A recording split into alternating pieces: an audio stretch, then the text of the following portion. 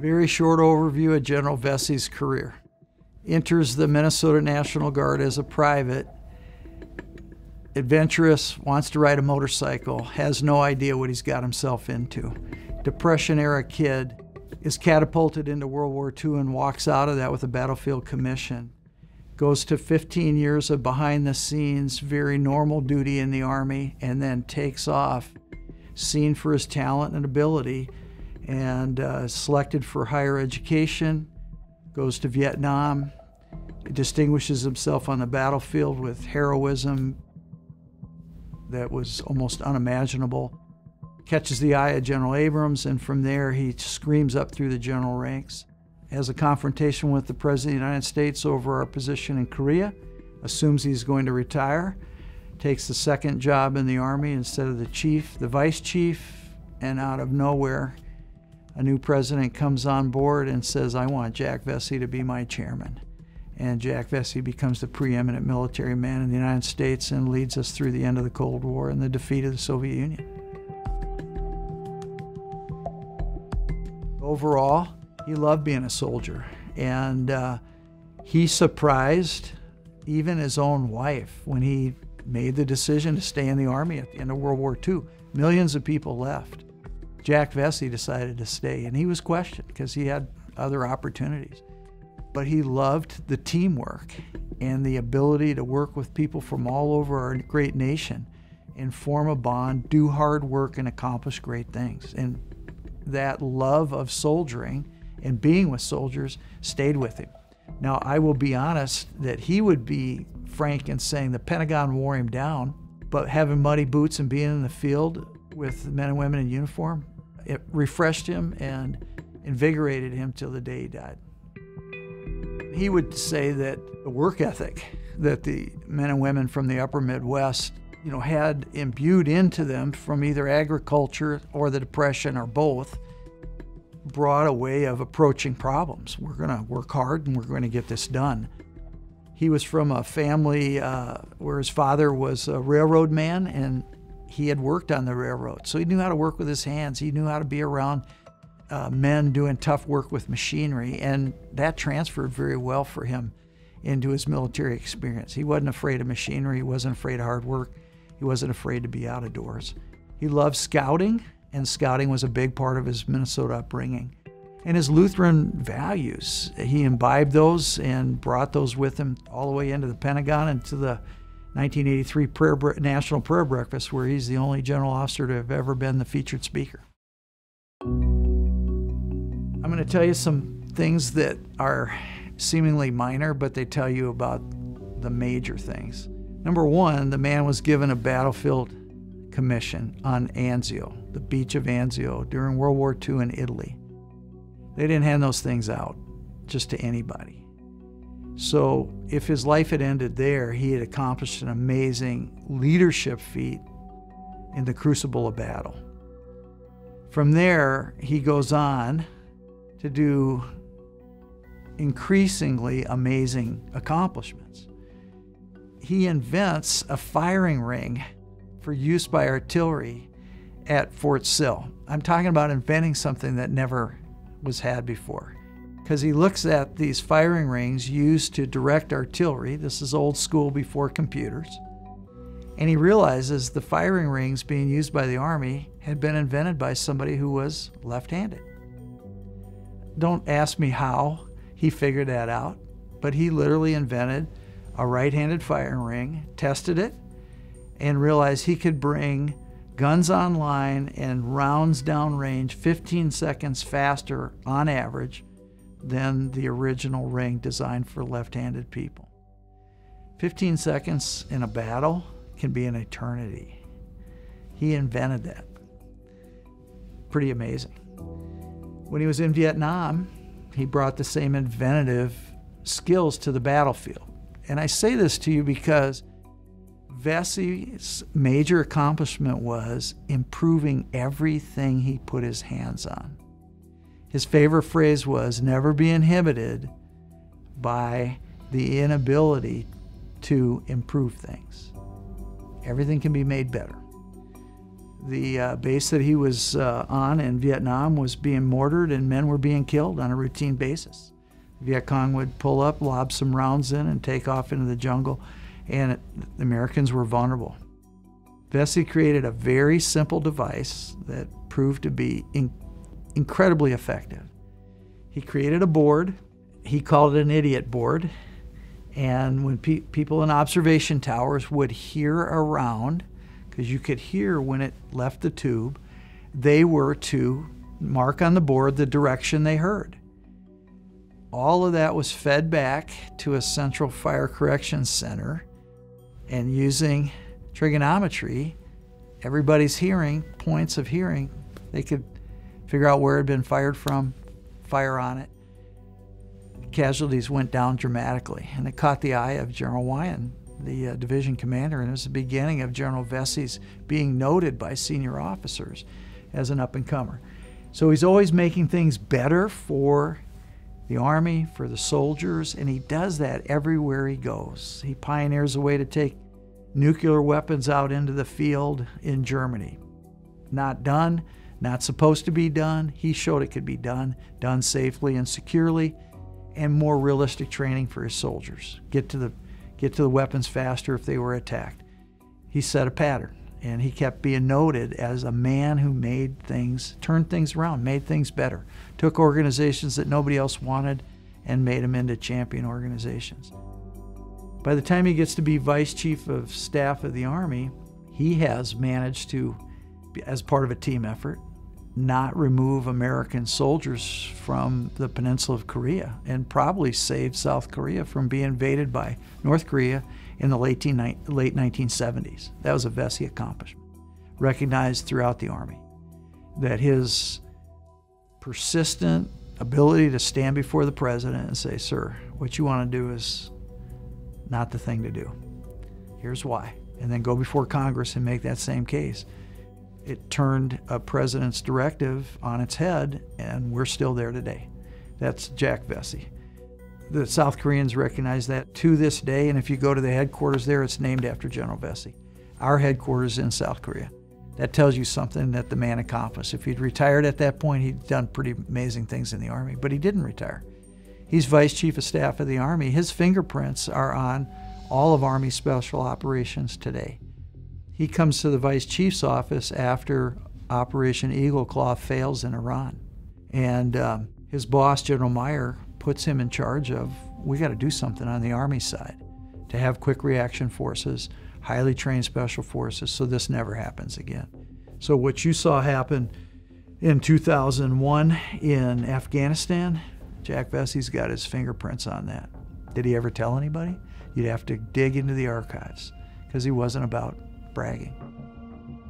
The modern major weapon systems that were fielded during the Reagan administration, Vessey was involved in when he was the Vice Chief of Staff of the Army when President Carter was president. And Harold Brown, who was the Secretary of Defense, Vessey, and the teams under Vessey were responsible for the development of the M1 Abrams tank, and it was Vessey's testimony in Congress that got that finally past all the hurdles and into production.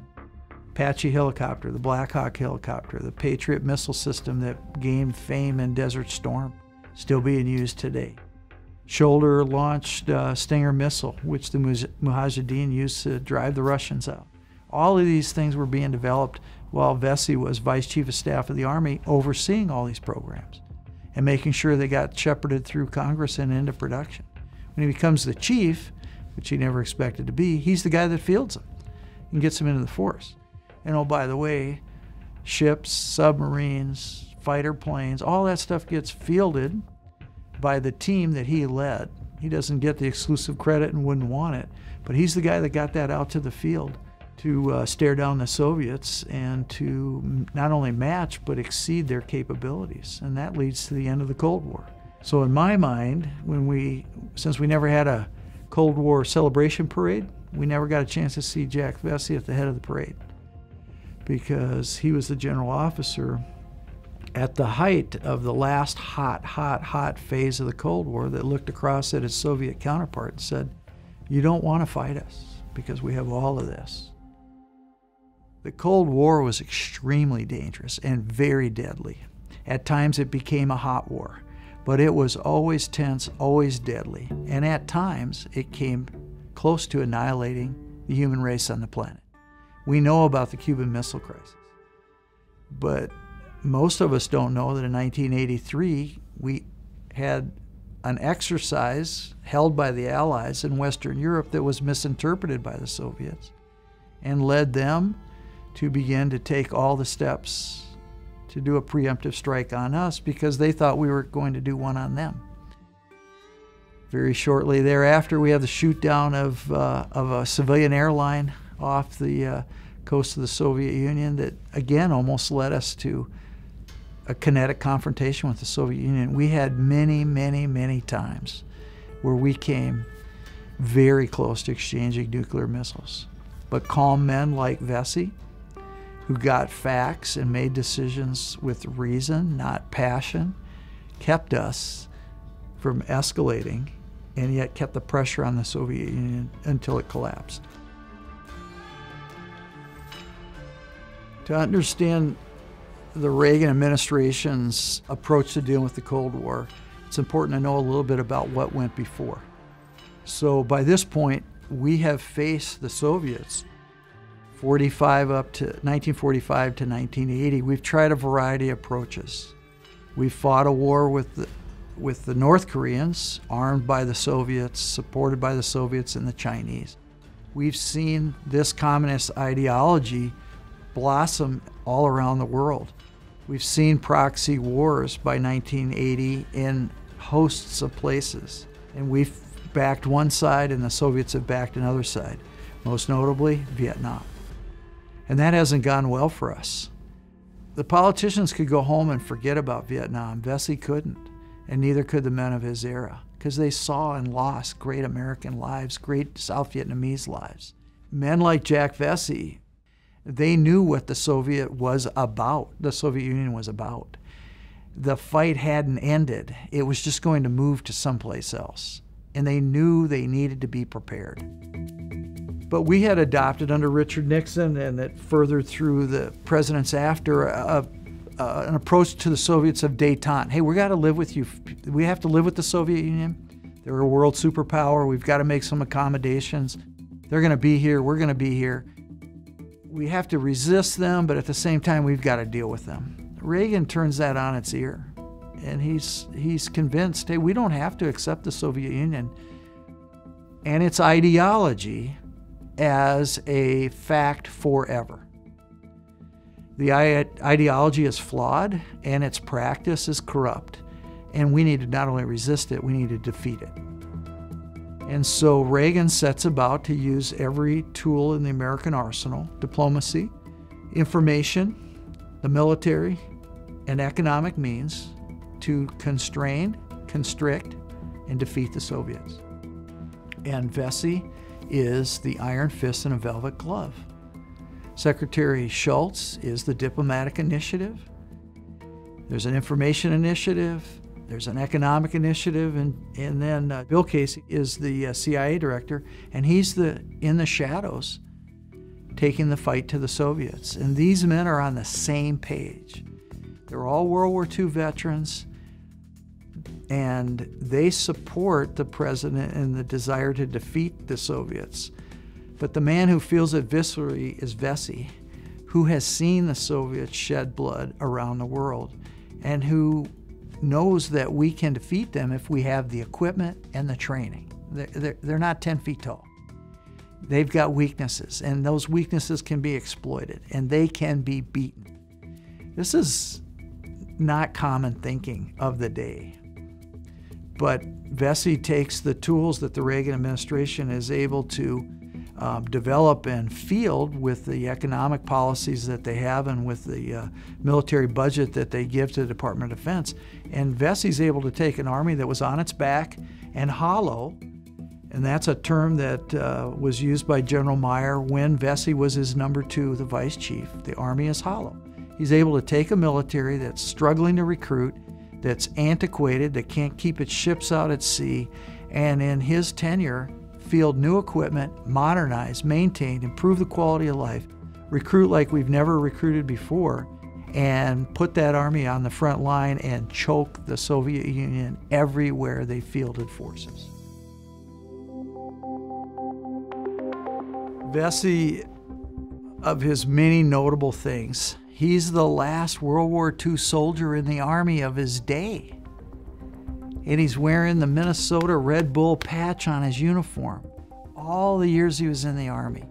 And when he retires, he's the man that presidents go to when there are anniversaries of World War II and they want somebody that fought in the war to represent the United States. So when the 50th anniversary of the end of World VE Day takes place, there are so many celebrations around Europe. There are not enough World War II veterans to go to all these. And Vessey's selected to represent the United States military and the United States of America in Red Square, because the Soviets, or the Russians at that time, were our allies. And it's one of his signature events. But he also represented us in Italy. He represented us in Normandy when President Reagan gave his famous speech about the boys of Pointe du Hoc. Vessey willingly kept the flame of the memory of the sacrifice of those who served in World War II alive, all the way up to the dedication of the World War II monument in Washington, D.C., and he was on the board of directors that developed that, along with Senator Dole and Senator Inouye. So these are great men who shed blood in World War II, who worked together for a common cause to remember the sacrifice of their brothers and sisters who had died. Pretty amazing. Again, a role that he never talked about. He just did it. When the president would ask, a president would ask, he would go. General Vessey has a stellar reputation in the Hmong community, in the Laotian community, and Cambodian and Thai community in the United States. General Vessey was a key player in 1972 and 3 in the war in Laos, a very unique war run by the State Department, funded by the Department of Defense, with an army fielded of Laotians, Hmong, other ethnic minorities in Laos and in Cambodia, fighting a very effective guerrilla war against the North Vietnamese. Almost the flip of what was happening in South Vietnam, where the Viet Cong were fighting us. We were the conventional forces. Well, in Laos and Cambodia, the North Vietnamese are the conventional forces, and we're using, in a sense, their tactics against them. Well, Vessey's watch turns out to be 2 of the most effective years in repelling the North Vietnamese.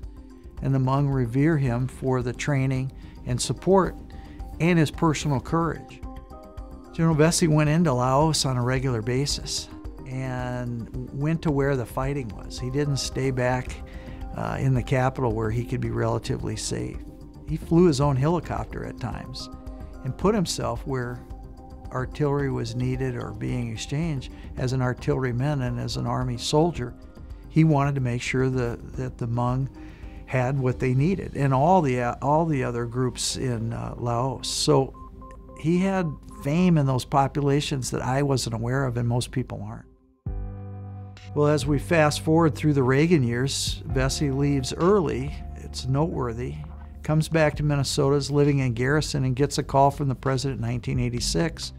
The president wants to address the POW MIA issue that still lingers over the Vietnam generation. What happened to the men that never returned? And to tell you that this is a hot button issue is an understatement. And I don't know if today we could ever understand how contentious that issue was. But I will tell it to you this way. General Vessey would say, when you drive by a post office, look up and tell me if you see an MIA POW flag. If you do, ask yourself why it's there. Well, of course I saw the flags all the time, but I never thought, why is it there? How did this come to be, and why is it still flying? But the more I dug into this, the more I realized this issue became the hot issue post-Vietnam. And it wrapped up everything that was terrible and contentious about that war. Can we trust our government? Were men betrayed? Were men left behind intentionally? Do the Soviets have these men? What's been done to them? and misinformation, disinformation. It was rampant, and it divided the country. It divided the Vietnam generation. And General Vessey accepted the assignment to walk into the middle of that and bring together the fullest accounting of what happened. Well, he expended all the moral capital he had to accomplish that mission because he was criticized from every side. And when I began to peel those layers back in Washington, D.C., all of his critics came forward to this day to say, hey, he was part of a conspiracy, there's still people there, etc. This issue hasn't died. The man had the fortitude, courage, and passion to go to North Vietnam repeatedly over a 6-year period, stare down some of the hardest leaders in the world of the day, and bring them to a negotiated agreement to work with us to find and repatriate the remains of everybody and account for everybody. If you think about that, that's never been done before. That's never been the American way.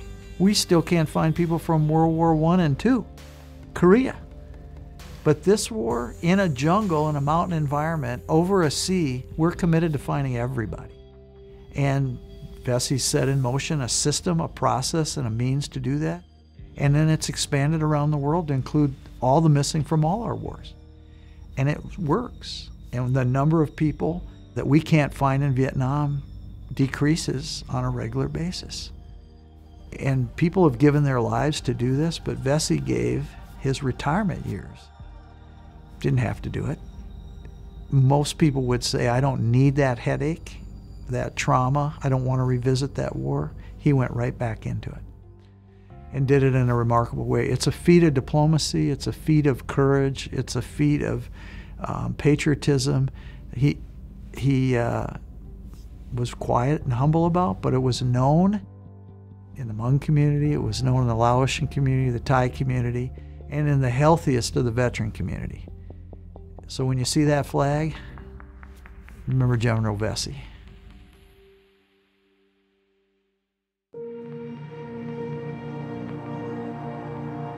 So General Vessey is buried at the cemetery outside of Camp Ripley, state of Minnesota's Veterans Cemetery, with his wonderful wife, Avis, in a beautiful spot right in the center of the cemetery.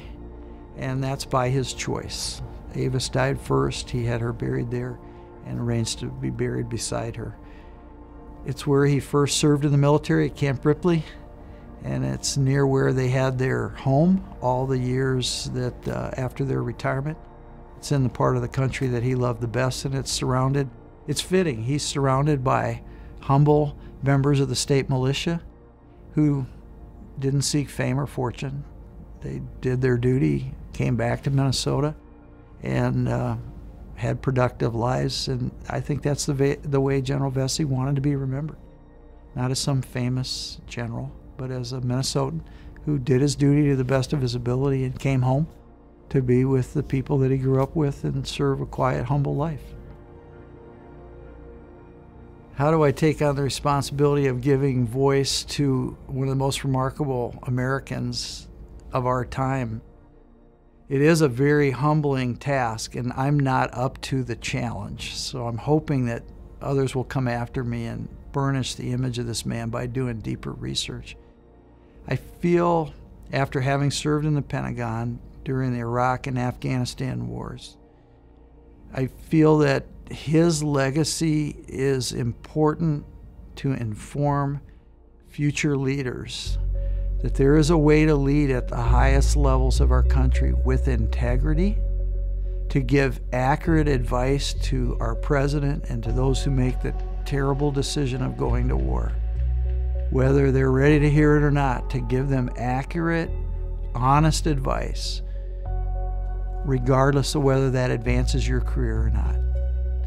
Vessey was a man who gave unvarnished, good, solid, fact-based advice and stayed out of the politics. We need men and women like that. We're a powerful country with means to wage war, To do that and wage war is a somber, sober decision that needs great military leaders advising, who are willing to tell the truth, whatever that costs them. And Vessey, I believe, was a one of a kind. And we've suffered in this country, I think, because we didn't have more Vesseys.